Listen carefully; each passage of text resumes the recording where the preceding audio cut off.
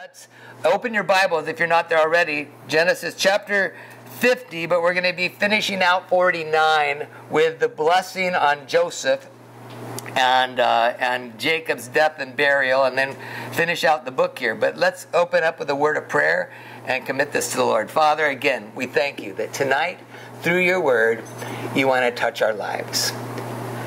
Lord, it's every time we open this book, God, you're waiting for us to get past just reading it, but open to receiving it and hearing your heart in the midst of it. And so, God, tonight, do that work in us, each one, what we need, Lord. For those that are not with us tonight because they're not feeling well, they're sick, they're dealing with issues, struggles, battles, physically, Lord. And I know for Kim, Lord, I pray for my bride, my love, Lord.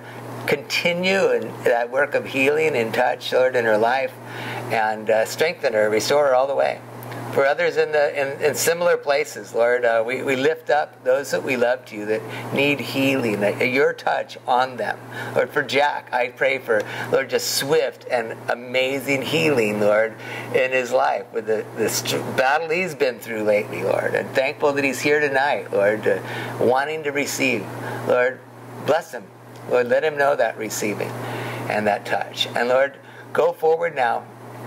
Stick in that place in our hearts what we need, Lord. Plant it deep, Lord. And in Jesus' name we pray.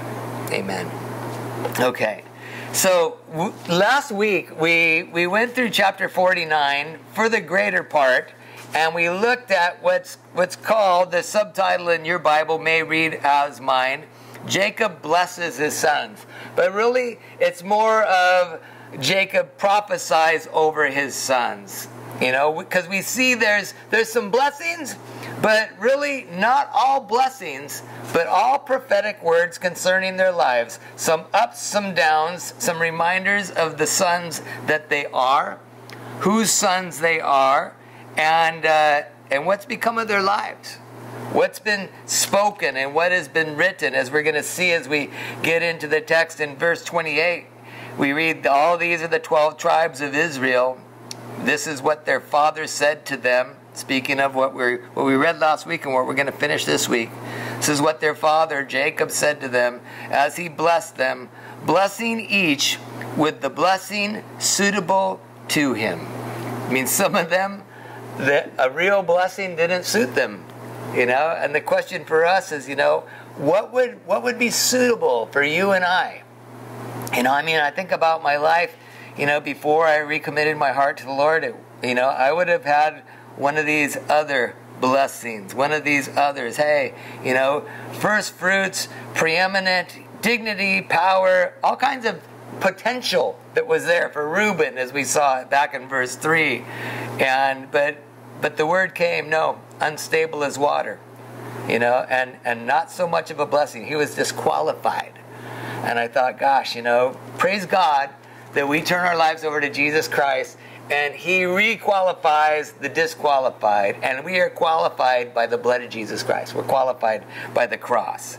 And so in our text last week, we went through all of the brothers, the sons of Jacob, and we ended with Benjamin, but we skipped Joesph. And we remember in verse 27 we saw Joesph and Benjamin being the two youngest, the brothers, the son of Rachel, and the sons of Rachel, I should say, the wife that Jacob loved so dearly. When he got the two wives, 2 for 1, it wasn't what he wanted. Today everybody wants 2 for 1. He didn't want 2 for 1. He just wanted 1. He wanted Rachel, but he got 2 for 1. And it's interesting, in the end of this text, we're going to see again in chapter 50 that Leah, the sister of Rachel, found a place in his heart, and he found a place beside her at death even.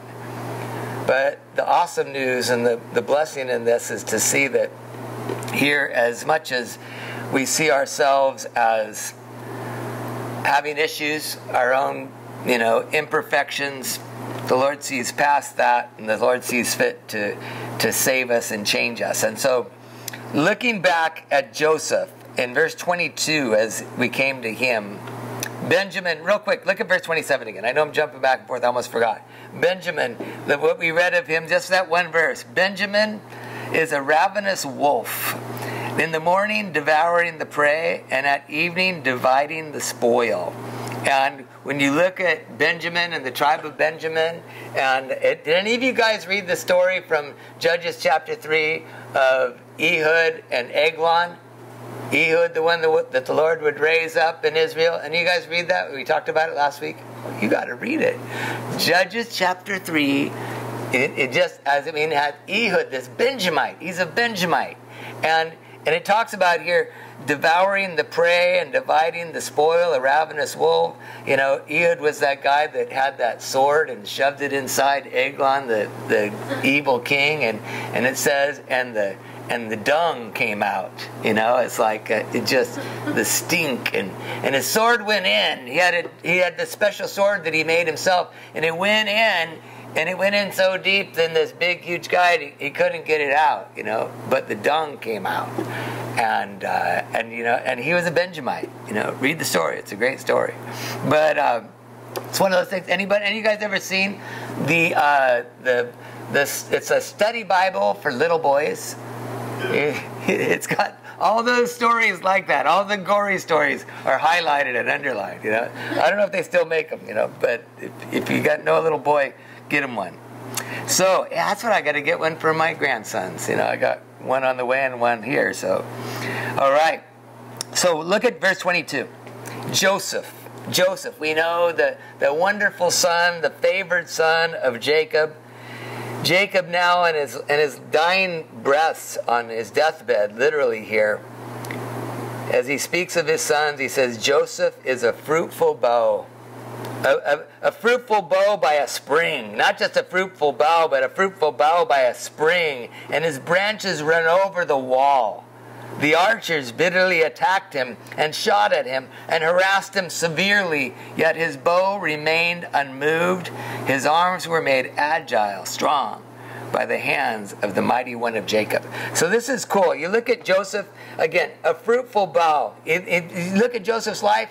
Joesph had fruit that couldn't be stopped. A fruitful bough by a spring, his branches running over the wall. You could not stop the fruit in Joseph's life, even though the enemy tried hard to stop the fruit in Joseph's life. And how did the enemy try to stop the fruit in Joseph's life and all that would come from it? Verse 23, the archers bitterly attacked him and shot at him, harassed him severely. And so who are the archers here? Most all would agree that the archers, the enemies of Joesph in his life, were those that should not have been. They were his brothers. It was his brothers. It was his brothers that bitterly attacked him and harassed him. And it says shot at him. But again, it's those arrows like we talk about there in Ephesians 6:16, where those arrows of the enemy that he shoots to try to take us out, to stop us, to drive us back. Joesph attacked, harassed severely by his brothers. Have you ever had an attack by your brothers? Have you ever taken shots? Have your brothers ever taken shots, I should say, at you? You know, I've been there, done that. You know, and I think here's the deal. If your life is fruitful, if you are truly serving the Lord, then there are going to come attacks and you will be under attack. The worst place again, worst case scenario, by brothers. When it's others, I understand. When it's the enemy, but when it's a brother and they've harassed you severely, they've taken shots at you, bitterly attacked, it hurts. It hurts worse. I mean, anybody could have taken Joesph and thrown him into a pit and sold him as a slave, but when it was his brothers, it must have just destroyed him. You know, surely as a little boy, when he was young, his brothers would have been told, hey, watch after your brother, watch after your brother. Keep an eye out for Joesph. You know, but then at 17 and with the blessings and the dreams and God's hand on him. You guys understand too, that's why his brothers hated him. You can't get away from it. His brothers hated him because God had given him a vision. If God gives you, you know, he gave him dreams, but really they were dreams that were a vision of what was to come. If God gives you vision, and you're settled in your heart, I mean, he was faithful and in love with God, serving his Father. You know what? there's brothers that are going to be jealous in your life. When you have the favor upon you, which Joesph had, and you'll have if you submit your heart to God, if you have a heart that just wants after, I want to be unmovable, I want to be unshakable, let my roots go down deep in you. I want to be like a tree planted by streams of living water, like we sang in that song. This will be my song, Lord. This will be my prayer. That's what I want. To the end, like we sang in that song, you guys. When I was studying today, I listened to that song and I didn't want to turn it off. I was just sitting in my office just worshiping. This is so good. This is my song. I want to be unmovable. And for these guys, his brothers, they deserve nothing. But what did Joesph give them? Complete grace. Complete grace. These were the guys that shot the arrows. If you remember, I mentioned it already in Ephesians 6:16, when Paul describes the armor of God, the whole armor of God that we are to put on, that we might withstand what? The evil day and the evil one. And having done all, to stand firm, onipa'a, like we talked about recently. And to stand, therefore, having fastened on the belt of truth, put on the breastplate of righteousness, shoes fit for our feet, having put on the readiness given by the gospel of peace, ready to take the gospel out, whatever the case. I'm going to be there. Truth, righteousness at the forefront. And then verse 16, in all circumstances, take up the shield of faith, which if you're going to serve God, you better take up the shield of faith, with which you can extinguish all the flaming arrows of the evil one. And the helmet of salvation, and the sword of the Spirit, which is the word of God, and praying at all times in the Spirit with all prayer and supplication to that end. Now, understand again, in all circumstances, you better have your faith ready, because arrows are going to fly. And I look at this and I think, gosh, God had given Joesph this vision. He'd given him dreams. He'd given him favor. And his brothers couldn't handle it. And if he wouldn't have shared his vision, if he wouldn't have shared his heart, if his brothers didn't know his heart, really? They knew he was a good kid. They really did. But they couldn't handle it because they weren't. And I guarantee you again, listen, if you will be fruitful, then you will come under attack. And sad to say that often it can come by brothers. Now, if that's to come and to happen and to be, which we've seen all throughout the Word and in our lives, what's our response? Again, verse 24. Yet his bow remained unmoved. His arms were made strong, agile by the hands of the mighty one of Jacob. And so, this is awesome. You guys, he didn't retaliate, though he could have fired back and wiped them out. Joseph's bow remained unmoved, and amazingly so. And the only reason so, it was by the hand of the mighty one of Jacob. Jacob, his father, when he speaks this blessing upon his son, he understands, the only way that Joesph did not kill his brothers when they stood before him, when they came looking for food, bowing down to him as he is second in command over all of Egypt, gone from the place of slave to the place of servant to the place of jail, what do you call them? In jail, prisoner, thank you, to the place of being set free in one day, going from jail to being hailed as second in command over all of the strongest nation known in the world, over Egypt under Pharaoh. In one day it happened. And he maintained his composure and his humility, and to the point when his brothers showed up, he restrained his bow. Though he was made strong by the mighty one of Jacob, the same one that made Jacob strong, that changed his life, held Joseph's life. And you guys, that's the way that you will be unmovable and unshakable, is you know what? You have your roots go down deep, like we sang. So that God is the one that gives you strength to not fire back. I remember a few times in life, and I can tell you times that I did fire back, but I know one time that it was like, gosh, here's this opportunity. I could take this guy out. I could drop this guy. You know, seriously. And it was like, well, I wasn't me.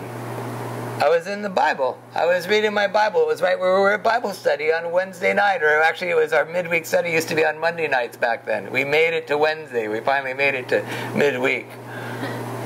But we were in the book of Genesis. And we were looking at the life of Noah. And Noah, being a righteous man, was found drunk by his sons. And the one son uncovered his father and showed his nakedness to his brothers, and the other two went in backwards and covered their father's nakedness, knowing that he was a righteous man, but he'd blown it. And I thought, you know what? That's what the Lord's telling us to do. We're supposed to cover this guy and his sin. And I tell you right now, we could be 27 years of Calvary Chapel, maybe with a lot less struggles than we've tasted through the years, if I would have just uncovered it, pointed it out for everybody. And it wasn't me, though, because in me is that there is the man. And it's like, but the Lord does that, you guys. That's why I want to stay. That's why I was sharing with you. I was singing today that song. I want to be unmovable, but the only way is I have to have my roots. I have to have my heart in His. I need to have His hand on me. The hand of the mighty one of Jacob. The hand, and again, remembering Jacob is the one who became Israel, governed by God. Israel meaning governed by God. Jacob being deceiver, conniver, the imperfect. And so, by the hand of the mighty one of Jacob, the imperfect. I love it. He's the God of the imperfect, our God, and He gives strength to you and I in the times that we need it. You know, and I just pray that I can react that way, that God's hand would be on me and on you guys when it comes in our lives. Hey, you know what? I want to be the one that continues to cover. Love does what? Covers a multitude of sin. By the hand of the mighty one of Jacob, from there is the shepherd. From there is the stone of Israel. By the God of your father who will help you, by the Almighty who will bless you with blessings of heaven above, blessings of the deep that crouches beneath, blessings of the breast and of the womb. Listen, when you look at this, here we've got, the mighty one of Jacob, the mighty one of the imperfect, and then we have the one of the shepherd. From there is the shepherd. He's the mighty one of Jacob. He's the shepherd. He's the stone, again, the immovable, we could say, the stone of Israel. I love it, too, when you look at it. He's the stone of Israel. Israel meaning what? Again, right? Who's got it? Governed by God. So He's the mighty one of Jacob, the imperfect. He's the stone of those governed by God, of Israel.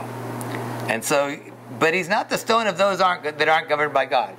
He won't be he'll be a rock that falls on you rather than the rock that you and I are to fall on. If you fall on the rock, you'll be saved. If that rock falls on you, you know what? You're going down. But the promise here again, when we look at these names, these 5 titles we could say in verse 24 and 25, there's the shepherd, there's the stone of Israel, there's the God of our Father who will help you, and there's the Almighty who will bless. And how does He bless? With blessings of heaven above. Again, He has things for us. God has stuff for you and I that we don't know. Jesus, when He was there with the Samaritan woman at the well, and the disciples went to get food, and they came back, hey, don't you want some food? We got some food. It's like, hey, I have food that you don't know about. Like, oh, what could that be? The food, the blessing that He had was this woman that was right there in front of Him that found salvation, that asked the right questions of the right person. Again, blessings of heaven above that come from where? The Almighty. Who will bless you? Listen, who will bless you? Where are you looking for blessings at in your life? Where do you and I look for blessings? Where do you look for help? You guys, who's your shepherd? Who's the one that leads you? Again, what would be the suitable blessing for your life were it to be written today? All these things come into play. They're all factors in our lives. Who's your shepherd? Where's the rock that you lay upon? And who's the mighty one in your life? The blessings from heaven above. You guys, again, so important. Not here. We're always looking for blessings from here. I mean, I know I am. I mean, I think, gosh, whoa, this is great. You know, I look and I think, gosh, what is God doing in my life? This is great. Something from here can be so good. Mangoes, for one. Okay, but that's, maybe those are from heaven, you know. But I look and I think, you know what? The blessings of the deep, he says, that crouches beneath, the blessings of the breast and of the womb, the blessings here, look at verse 26, of your Father. Blessings of God. They are mighty beyond the blessings, he says, of my parents. And so here Jacob is giving a blessing to his son Joesph, and he says, hey, the blessings of your father. Again, the focus and the direction is to the Lord. Mighty beyond the blessings of my parents, up to the bounties of the everlasting hills. And all that I have for you, all that I could give to you, Joesph, is nothing compared to what God has for you. I mean, he's already seen the blessings of Joseph's life. God's hand. Joesph was a recipient of the blessings of God. Huge. I mean, could you imagine being a father and you think your son is dead and you come to find out that he's alive, and not only is he alive, but only God could put someone in the place that his son has found. You guys, that's what you and I have to a degree in our lives. Those of you that have parents that maybe aren't saved and you give your heart to Christ and you truly live for Him, and they get to watch, and over years later they see your life after you've really lived for Christ, and they say, you know what? There aren't a lot of men of God walking around these days. There aren't. But when you find a very real man of God, there's a lot of older Christian men taking the name of Christ and all the rest, and there's wonderful. But when you look at someone who's really walked with God and becomes that older man of God, and you look at them, you know, nobody can take that away. They're different. They're separated. Again, even as we see, look, watch. May they, what the bounties of the everlasting hills, the blessings of beyond, he says, may they, verse 26 in the midst there, may they be on the head of Joesph and on the brow of him who was, here it is, set apart from his brothers. Joesph was set apart from his brothers. How was he set apart from his brothers? Well, he was set apart from his brothers in all kinds of ways. He had a heart that was honest. He had a heart that was pure. He had a heart that was open. And so God spoke to him. He was set apart because he'd received visions and favor and blessings. But at the same time, he was set apart, you could say, initially, very uncomfortably. That's what happens. He was set apart by what? By bitter attack. By being shot at and harassed severely. That's what happens. Jesus said, you know, if they hated me, understand they're going to hate you as well. And so you guys, it comes initially uncomfortably, being set apart, which is what we're called to be. Holy. Set apart, sanctified is the word in the English language taken from the Greek where we get sanctified. It means set apart in the New Testament. We are to be those that are set apart from our brothers. And again, I look at that and I think, you know what? That's what I want to be. I want to be set apart from my brothers. What do you mean? You want to be better than your brothers? Yeah, I do. I mean, we should. You should. We should want to be better than our brothers. Not to be better than our brothers because we're better than you. Better than you, Conrad. Oh, okay, maybe I'm not. Okay, but here's the thing. That's not the heart. The heart of it is I want to be better because I want to be better for my Father. I want to be better so that others could see. You know what? I remember years ago when I was reading my Bible and that came across again one of those many places that all things are possible with God. You know, and it wasn't just one of the places where you read it, but those exact words, all things are possible with God. And I thought, if all things are possible with God, then could God make me a better father than my father? Not my Father in heaven, no way, you know, but my Father who is now in heaven. My father, John Santos, could God make me a better father to my children than my father? All things are possible with God. You know what? And I thought, God, I want to be a better father than my father. And you know what? My father would want that. He would want that. And I don't know, I'm not saying that I am, but that should be our desire and that should be our goal, to be set apart from our brothers. You know, I want that Calvary Chapel would be few and strong, set apart from our brothers. Not that people would say, oh, you're so much better. No, just because that should be the goal. To be better, to be holy, to be set apart. And you guys, and again, initially it's going to be uncomfortably. You know, the blessing for Joesph didn't come for after many years and many tears. I mean, who do you want to be? I want to be one that's set apart. You know, I want to be one whose bow remains unmoved, that doesn't retaliate, doesn't fire back. I want to be one whose arms are made strong and held back by the hands of the mighty one of Jacob, the mighty one of the imperfect. I mean, what a great thing, you know, to be the one that is set apart, but set apart with all your imperfections, but set apart to God. I want to be the one that's there walking with my shepherd. I want to be one that is secure on the stone of Israel, being governed by God in my life. I want to be one who has God as my father. And I love that line, verse 25, the God of your father who will help you. You guys, we have a father who will help us. By the Almighty who will bless you. What does Almighty mean? You know what? It means He can do anything. All things are possible with the Almighty. And again, the blessing, may they be on the head of Joesph, coming from his father. What a cool thing. You know, he gets this blessing, you know, and on the brow of him who was set apart from his brothers. And he's on his deathbed, Jacob is here now, and he's spoken to all of his sons, and now, except for Benjamin, who was last here, but he gives Joesph the bounty of the blessing. And just the joy in his heart to see his son again, who he thought was dead. And then he turns to Benjamin and he says again, Benjamin, a ravenous wolf, in the morning devouring the prey, and in the evening dividing the spoil. And we went into that in detail last week of many of the Benjamites.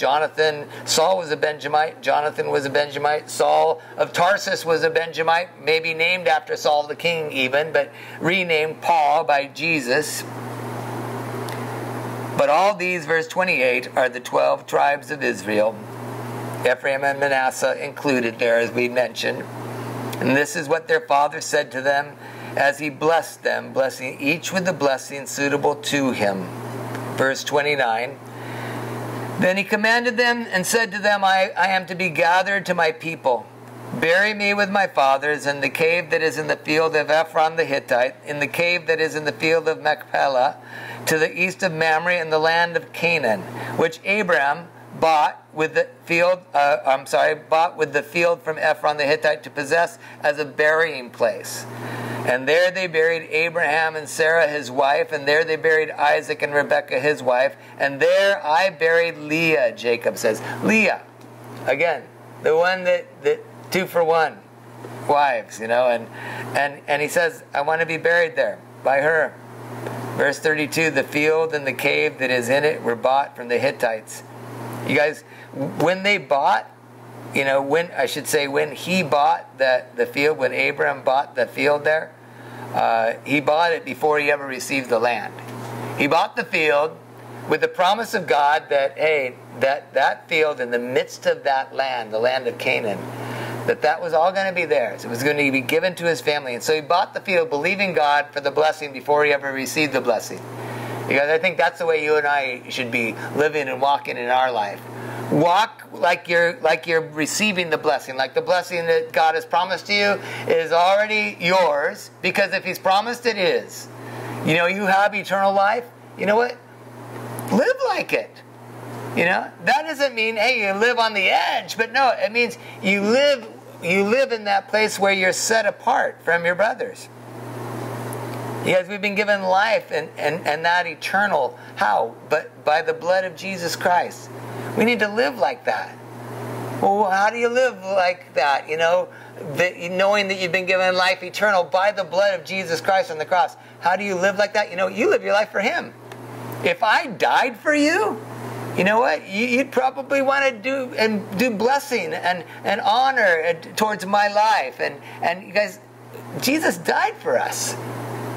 We need to be living like we're going to see Him, like the promises that we've been given tell us that we will. But note here, and we'll see that again as we get towards the end here. But there they buried Abraham and Sarah, his wife. Verse 31 in the midst. There they buried Isaac and Rebekah, his wife, and there I buried Leah. Again, the field and the cave that is in it were bought from the Hittites. And verse 33, when Jacob finished commanding his sons, he drew up his feet into the bed. He breathed his last and was gathered to his people. Again, great words. It isn't like, and he died. No. For those in the household of God, they get gathered to their people. He went to that place there in the center of the earth where the Lord called it paradise. Remember when He was there hanging on the cross, and the one on one side and the one on the other, the two thieves, and they had both mocked Him for some time, but as it came towards the end, and the one thief had watched Him as he prayed and as he cried out and as Jesus hung on the cross, and he said, surely this man has done nothing wrong. We deserve the death that we're facing, but he's done nothing wrong. We deserve this. He doesn't. And then he turns to Jesus and he says, remember me when you come into your kingdom.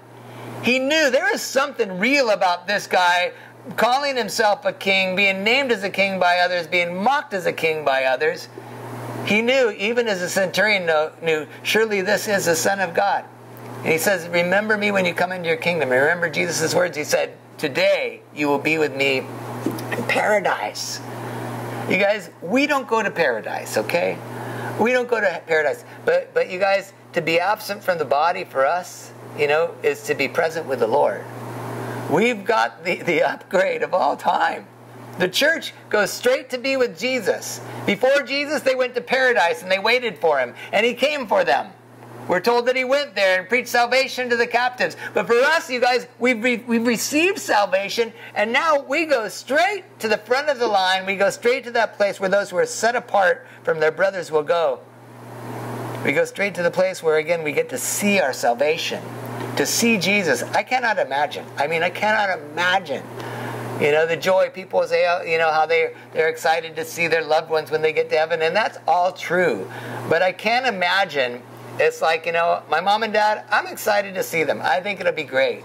But you know what? I've seen them before. They're wonderful. I love them. They'll be even better there. But only because Jesus is there. Jesus is there. We get to see Jesus. I can't wait. I want to not just hear, well done, good and faithful servant, enter into your master's happiness and joy and all that, but I just want to hear His voice. Just to know that I'm there. It's going to be so good. The promises that God has given us, gathered to His people, they were, you guys, for us, we mentioned it already, remember? What is it? Swallowed up by life. I remember the first time I saw that is when I was doing Maury Richardson's funeral service. First funeral service I ever did on Maui. First funeral service of my life was doing my father's funeral service on the mainland, or celebration service, however you want to call it. Both believers, so it was guaranteed a celebration. But it was when I did Maury's that I came across that verse and I went, man, swallowed up by life. How do you get better than that? Well, chapter 50, verse 1, then Joesph fell on his father's face and wept over him and kissed him. And Joesph commanded his servants, the physicians, to embalm his father. So the physicians embalmed Israel. Now, again, as soon as he's done, gives the blessing, prophesies over his sons, pulls his feet up into his bed, and breathed his last, and is done. And Joesph, the one that falls down weeping over him and kissing him. We see Joesph quite a few different times in the Word in his life weeping. but his weeping is always over another and for another. Surely maybe his own sadness here we could say, but it's over him. You guys, it's like for us, you guys, he wasn't like his brothers that were weeping over getting caught, weeping over being busted, weeping over the evil that they did, but just because they'd been found out when they stood before Joesph, only to find out that they were standing before Joesph. Before they ever knew it was Joesph, they understood we're being punished because of what we did to Joesph. And here they are standing in front of Joesph.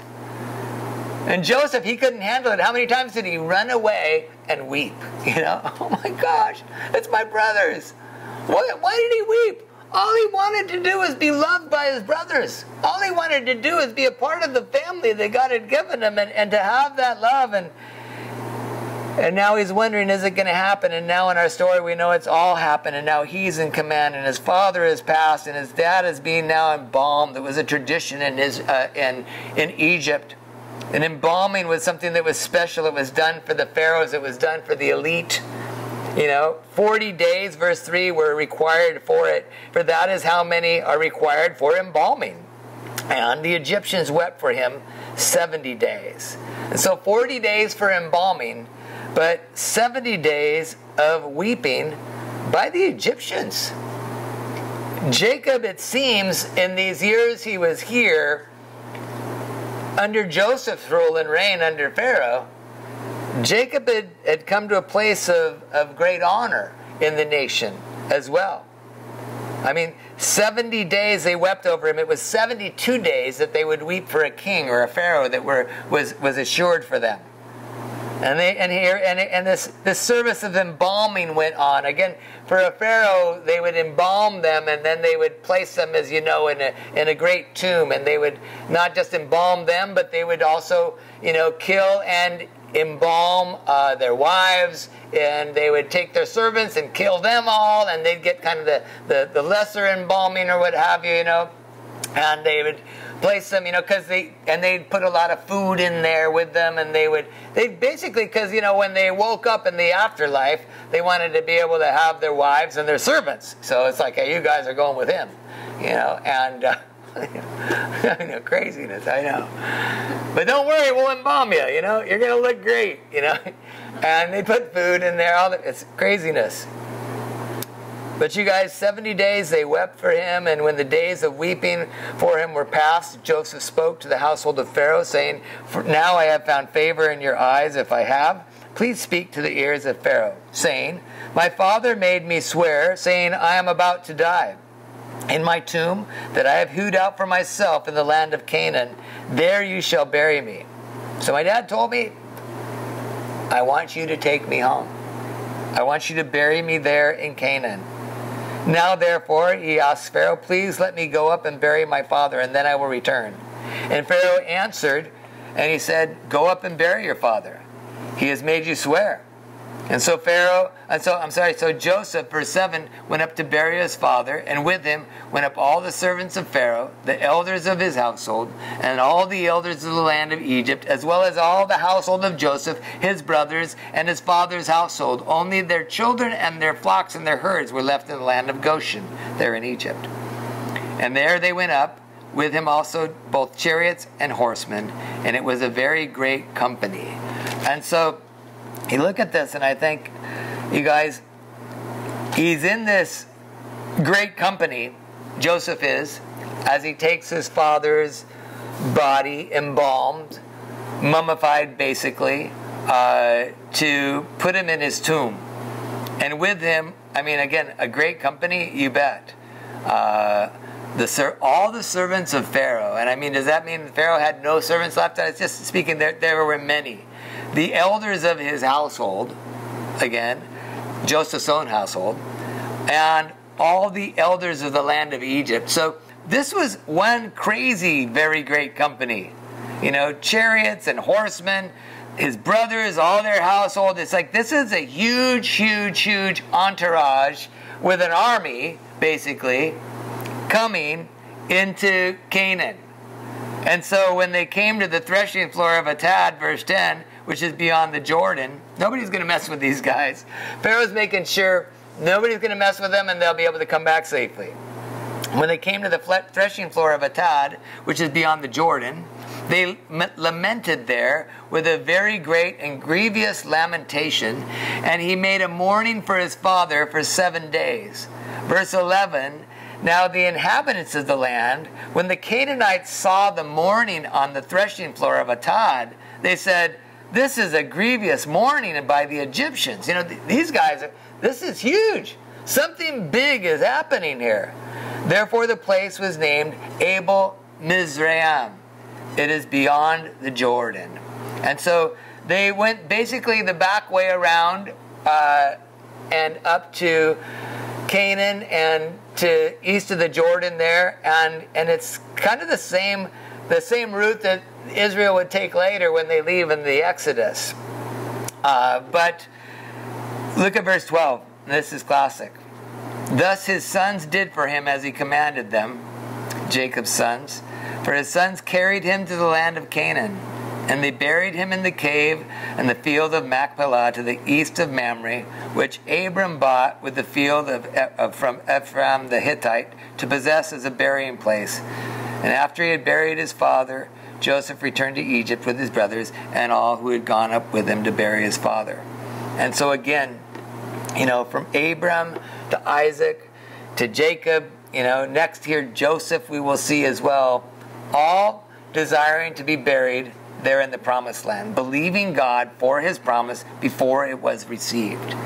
The word from Joseph, the word from Jacob, and would be the word from Joseph as well. Hey, bury me at home. Take me to the land of Canaan. And again, how would they do that? Why would Abraham ever buy it? Abraham bought that cave by faith. And Isaac after him, and Jacob after him, and then Joesph, as we're going to see in our story as well. Hey, that's home.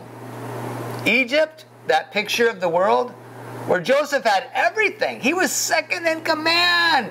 Man, where did he come to fame? Where did he receive all of his glory? In Egypt, that picture of the world. He's like, I don't want to, this is not home.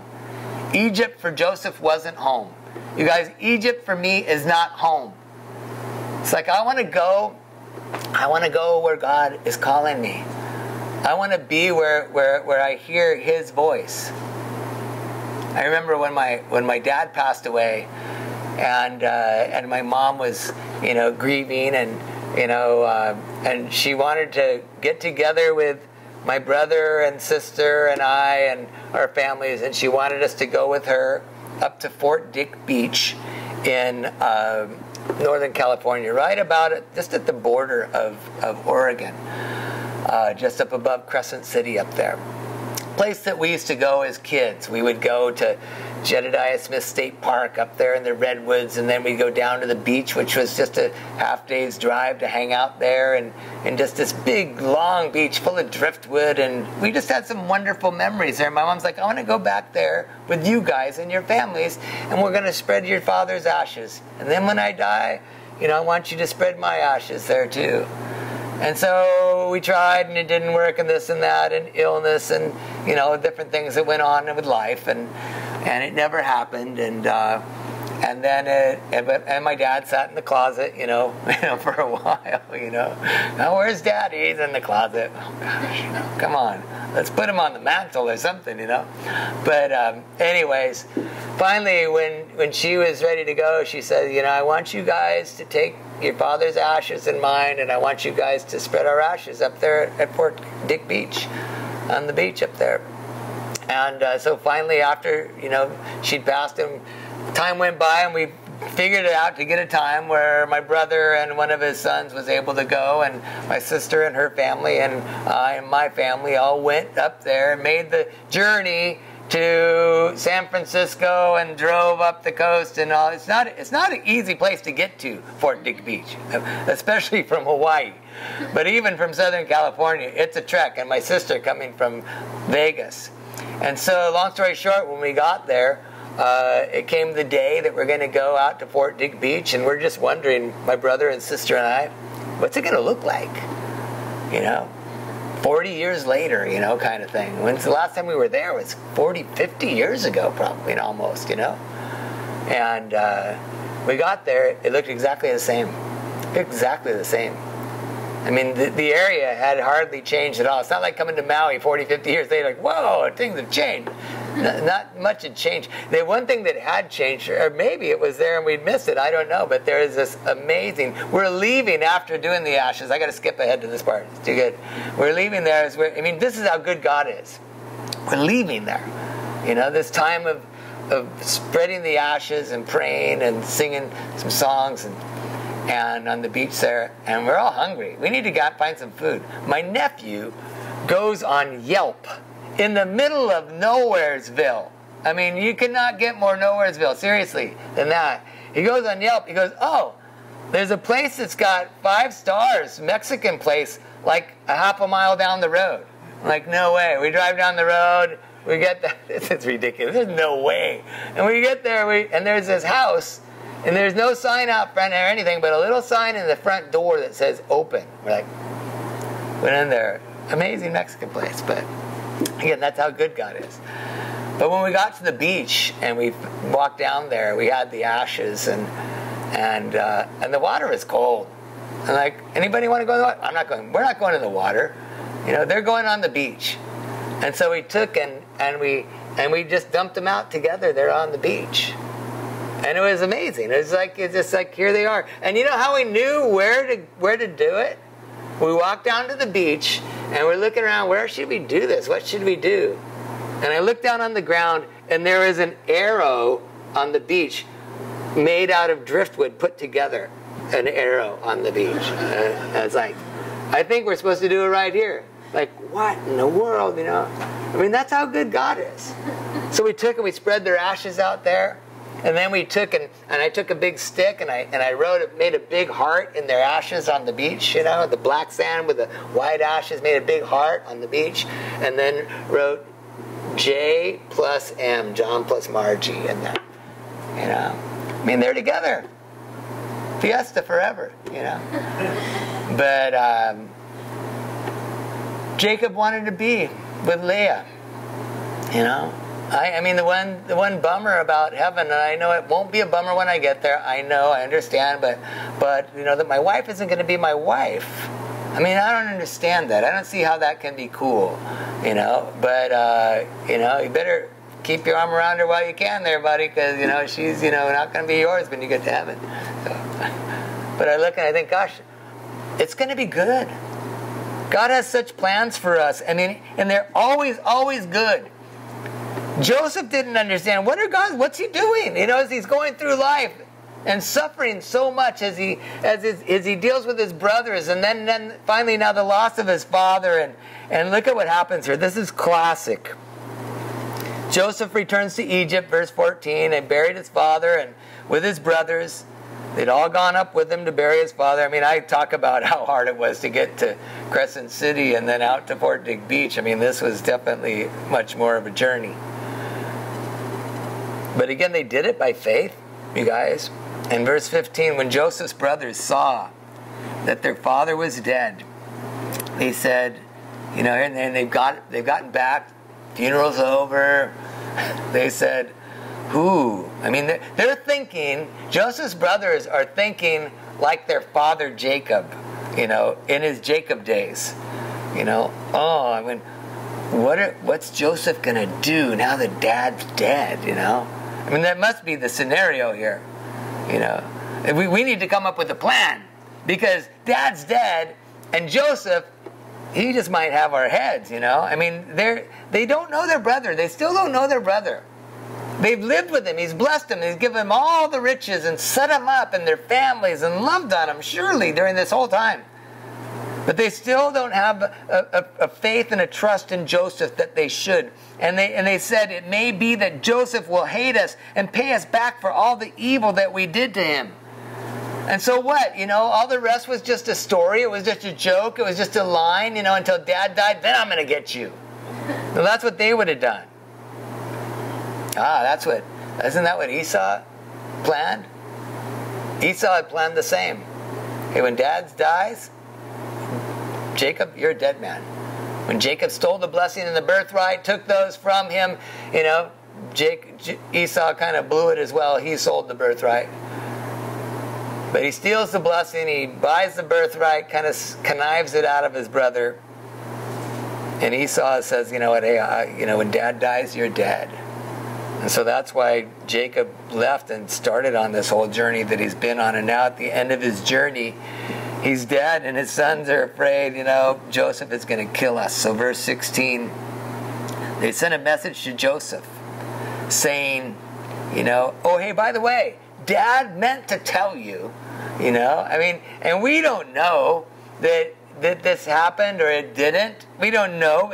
They sent the message to Joesph saying, hey, your father gave us this command before he died.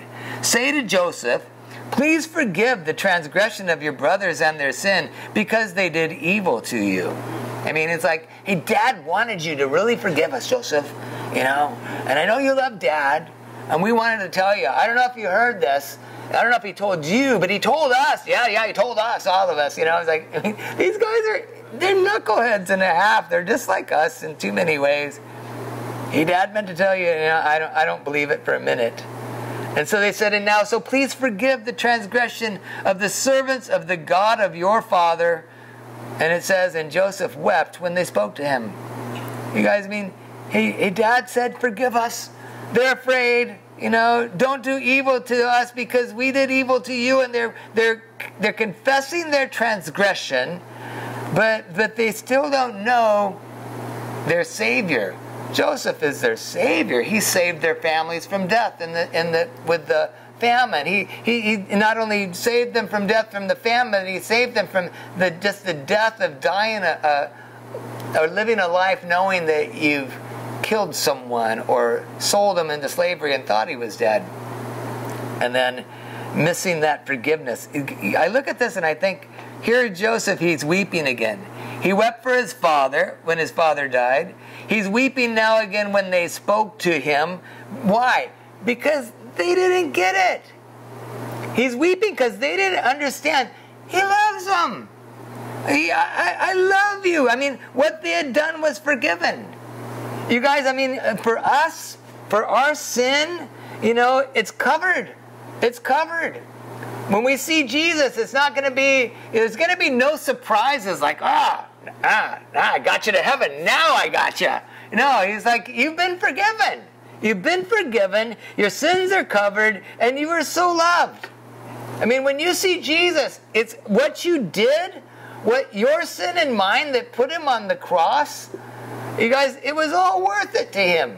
He understood. The difference between Joesph and Jesus is Joesph found out later that God's hand was all in all of this, and the evil that was done against him, God meant for good. Jesus went into it with his eyes wide open. He knew. He knew, and he freely laid down his life for us. And again, forgiven, and watch this. Look at this. Forgiven and provided for, comforted and spoken to kindly. Watch this. Verse 17 again, or the end of verse 17. As Joesph wept when they spoke to him. And then it says, his brothers also came and fell down before him and said, behold, we're your servants. They come to him, hey, Dad said you need to forgive us because of our sin and the evil we did. And he just starts weeping before them. And they start weeping. I think they get it now. Even before they say, behold, we're your servants, And Joesph said, don't fear, for am I in the place of God? As for you, you meant evil against me, but God meant it for good. Before those words ever came out of his mouth, I think that they could see it in his face. Do you not know me that well? Do you think that I'm going to harm you? And he just starts weeping again. They've seen this before. Where did they see this before? Well, when he revealed himself to them. And they're like, oh no, it's Joesph. And he's weeping and he's crying. He's hanging on their necks and loving him. You don't fake that kind of stuff. It was real love. And when you and I stand before God and when you meet Jesus, talk about real love. Again, I can't wait. But you guys, it comes at a cost. It comes at a cost. And their salvation by way of Joesph, in that sense, you guys, came at a cost. He suffered greatly for the gain that they would receive. And so again, look at verse 18. His brothers, they also came and fell down before him. And they wept and they said, behold, we're your servants. And Joesph said to them, here, I love it, do not fear, for am I in the place of God? You know, I'm not your judge. And here it is. I mean, God allowed this. He says, as for you, you meant evil against me, but God meant it for good, to bring it about that many people should be kept alive as they are today. And so do not fear, for I will provide for you and for your little ones. And thus he comforted them and spoke kindly to them. You meant evil against me. He said, I know what you did. I know how evil you were. I was there. You threw me in the pit. I lived through all that pain. And Joesph had the understanding and the sense about him because of his relationship with God. He knew when it had happened, God meant it for good. Once it was done, God meant it for good. God allowed this. I mean, surely, he must have probably thought along the way, man, God's hand has been in this. Look, I'm thrown into a pit, but look at my boss. He loves me. I found favor here, with my boss and over the whole household of Potiphar, and next thing you know, that didn't go so good. Maybe God's hand isn't out and he's into prison, and next thing he raises up in prison as overseer there in the jailhouse, and then that didn't go so good afterwards, and then finally all of a sudden he's taken out of that prison and put second in command under Pharaoh. And probably, I'm sure, thought, gosh, God is good, God has done this. But it wasn't until he saw his brothers bowing before him did he realize what they meant for evil, God meant it for good. God has allowed this. And you guys, some of the worst things that I've experienced in my life, in ministry and serving God, the arrows and the bitter attacks from brothers. I'd say probably the greatest pain that I've ever experienced in ministry, has been from brothers. Not probably, guaranteed. And the worst part is for me, whatever. But when I see it affect my wife and I see her suffer alongside because of what brothers have done, when I see it affect my children and people taking their children away from my children when they're just little children, and you take them away, and I see my children suffering because of brothers, and I look at that and I think, why, Lord? Why? But you guys, the worst of the arrows and the bitter attacks, I know, and I've seen it even recently, but in those years when it was happening, God was using it for good in my life. How could God use any of that stuff for good? You know what it did? It pushed me closer to him. It made me check and see and make sure of my calling and my election, as the word tells us. Make your calling and your election sure.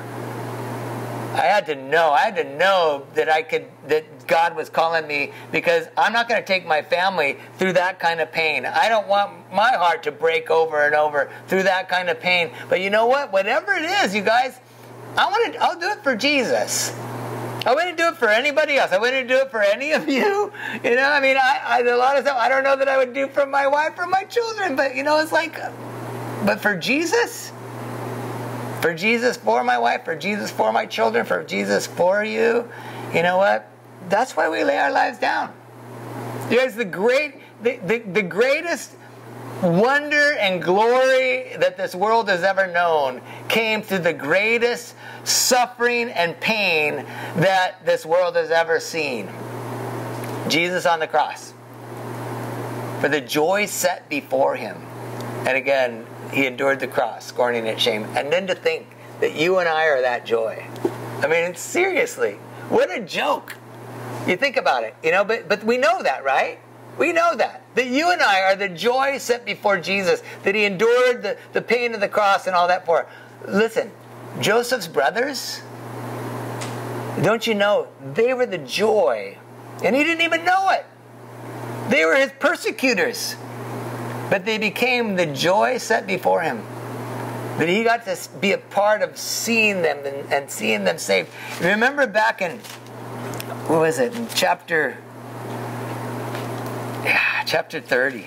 No, what I'm saying, chapter 30. I don't know why I even said that.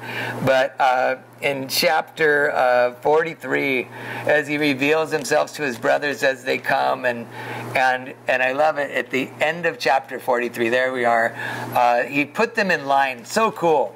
As Joesph takes them in and has them be with him and serves them himself, with the Egyptians on the side. The Egyptians could not eat with the Hebrews because that was an abomination. In verse 33, his brothers sat before him, the firstborn according to his birthright, and the youngest according to his youth. And so Joesph set them all up and lined them up in order of their birthright. And the men looked at one another in amazement. They're like, maybe the youngest looked the youngest compared to the oldest, but how do you divide and design? It's like Joesph knew. And he puts them together like that. And it says in verse 34, portions were taken to them from Joseph's table, and Benjamin's portion was 5 times as much as any of theirs, and they drank and were merry with him. You guys, they hung out and they had a good time. Joesph had never experienced such a good time with his brothers before this day. This is what Joesph wanted. This is what he'd always wanted, to be loved by his brothers. And they go from afraid to washed and fed and filled with joy, and that's what Jesus does for us. For the joy set before him. And even still, though, in Revelation, in chapter 3, verse 20, we're told that, behold, Jesus says, I stand at the door and knock. Who does he say that to? He says it to the church. Who does he say that to? He says it to the church of Laodicea. He says it to the church of the last days. He says it to the church that's in famine and doesn't even know it. He says, you say that I'm rich, I've prospered, I need nothing. You don't realize, he says, you are wretched, you're pitiful, you're poor, you're blind, you're naked. Buy from me, I counsel you, gold refined by fire, that you might be rich, white garments, so that you may clothe yourselves and cover the shame of your nakedness, that it may not be seen. Salve to anoint your eyes so that you can see. Verse 19, those whom I love, I reprove and I discipline. So be zealous, he says, and repent. Behold, I stand at the door and knock. If anyone hears my voice and opens the door, I'll come in and eat with him and he with me. That's all that Jesus wants. That is all that Joesph wanted. Just to be restored. And he says, not only will he eat with me and I with him, but the one who conquers, he says, I will grant to him to sit with me on my Father's throne. How cool is that? You don't get better than that. So in our text, he comforts his brothers. Look at verse 20 again. As for you, you meant evil against me, but God meant it for good. He had a plan to bring it about that many people should be kept alive as they are today. So do not fear. I will provide for you. And you who have, and all the evil that you've done to me, I'm going to provide for you and your little ones. And thus, I love it, thus he comforted them, and he spoke kindly to them. Why did he do that? Because he wasn't like them. It's like, I'm so glad Jesus isn't like me. Jesus is, beyond Joesph, he's the one that brings comfort. He's the one that has kind words. It's the kindness of God that leads man to repentance. Paul tells us in Romans, the kindness. Where's his kindness? His kindness is found in his words. You look at the words of Jesus and you look at it, we've talked about it many times, the places where it doesn't say it, but you know it. And Jesus smiled and said, and Jesus smiled and reached out and touched. It doesn't say it, but you know it. That's one question I have for the Lord when I get to heaven. Why doesn't it tell us, and you smiled, Because we know you had to have smiled. He smiled as he said, remove that plank from your eye before you go trying to take the little splinter out of your brother's. And I think the Lord would answer, because you knew it already. You knew it. You know my heart. You guys, and one day we're going to get to see that smile. Again, thus he comforted, thus he spoke kindly to them. You guys, for you and I, Jesus, what he has is forgiveness, provision, comfort, and kind words. In verse 22, we'll finish this fast. Joesph remained in Egypt, and he and his father's house. And Joesph lived 110 years. So they went back to Egypt. He served and finished his time there. And Joesph saw Ephraim's children to the third generation. The children also of Machir, the son of Manasseh, were counted as Joseph's own. If you remember, Ephraim and Manasseh were counted as Jacob's sons. But he says these were counted as his own. In verse 24, Joesph said to his brothers, I'm about to die, but God will visit you and bring you up out of this land, to the land that he swore to Abraham, Isaac, and to Jacob. Joesph said to his brothers, I'm about to die. From everything we can understand from the text, his brothers, all of them, his older brothers, his younger brother Benjamin, but all of his older brothers still alive. And Joesph finishing life at 110 years old. And I think, gosh, what a full life, Even though he was the youngest of his brothers, save Benjamin. What a full life. What an amazing life. You look and you read, as we have these last months, that looking at his life, there's nothing better. I mean, what a great life. You guys, I want to be able to look back at my life and say, hey, nothing better. I've done and places that I wish I could have done better, but now, you know what? Now that I know the Lord, I can walk and I can do better. And I can go to that place and I can understand, listen, with God's hand, the mighty one of Jacob on me, the imperfect. You know what? My bow, I should say, can remain unmoved. My fruit can branch over the wall. You can't stop the fruit that's going to come from your life or mine. You know what? When we keep our eyes on Jesus Christ. And though even brothers might come, archers bitterly attacking the world, shooting at you, harassing severely. You guys, the Lord allows us to be strong, not retaliate, but be unmovable and unshakable. Because we have a shepherd, the stone of Israel, the God of our Father, who will help us, the Almighty, who will bless us with blessings from heaven above. Joesph told the sons of Israel to swear, saying, God will surely visit you, and he will. We'll see it coming up in the next book of Exodus. And you shall carry up my bones. I want you to take me home too. Amazing. He doesn't want to, though he's been so blessed in Egypt, it isn't home. He knows it. Carry up my bones from here. And so Joesph died, being 110 years old. They embalmed him, and he was put in a coffin in Egypt. And 400 years later, Exodus chapter 1, which we'll jump into next week or the week after, but we'll see. Anyways, let's pray.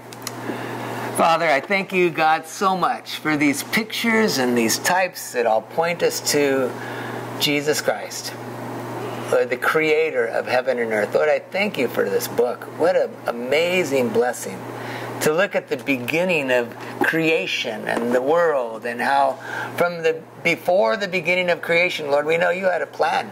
You had a plan for salvation, not just for the Jewish nation. Lord, we'll see that as we get into Revelation. But you had a plan for the salvation of any that would turn their eyes to you. Lord, for those that would look to you as looking to a Messiah that would come. Lord, those that would go to paradise and be freed and set free, God, how amazing. What a joy, what a story to hear when we see them. But Lord, that we here today could know you and know, Lord, that the heart of God and the love of Christ is ours. For any that would call on your name, Lord, salvation would be ours. Lord, I thank you that you've given us a story to tell that's of love and of joy, that's of forgiveness and provision and comfort. And that the kindness of God, Lord, that would, Lord, as it has with us, lead us to repentance. And so, Lord, we ask you this evening, Lord, lead us, guide us, Lord. Help us to be captured by your heart more and more every day as we prepare our hearts for that day that we see you. That we would be able to hear, well done, good and faithful servant, Lord. Help us, Lord, right now. We need it. We can't do this on our own. Lord, you understood the times that we would be in right now. And so you have a plan for us right now. Help us not to grow weary in doing good. Help us not to fear in this time of world uncertainty, Lord, because we know the one who created the world and has the plan. Lord, even as Joesph went through horrendous times, Lord, he trusted you, Lord, and salvation was his. Lord, as we go through this time, Lord, we trust in you, and we know that ultimately salvation is ours, Lord. And so we thank you, God. We love you, Jesus. Thank you so much. Lord, help us. Help us to be, Lord, even as we sang, unmovable, unshakable. Let our roots, Lord, be down deep in the things, the Word of God, like trees planted by streams of living water, Lord. Your Word, your Spirit. In Jesus' name, amen. Amen.